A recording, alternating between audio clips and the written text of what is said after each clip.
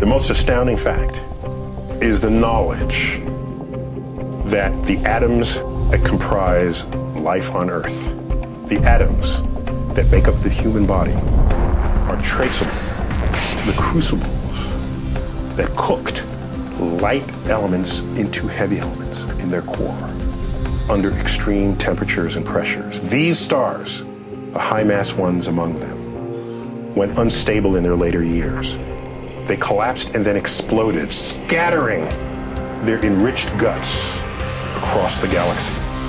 Guts made of carbon, nitrogen, oxygen, and all the fundamental ingredients of life itself.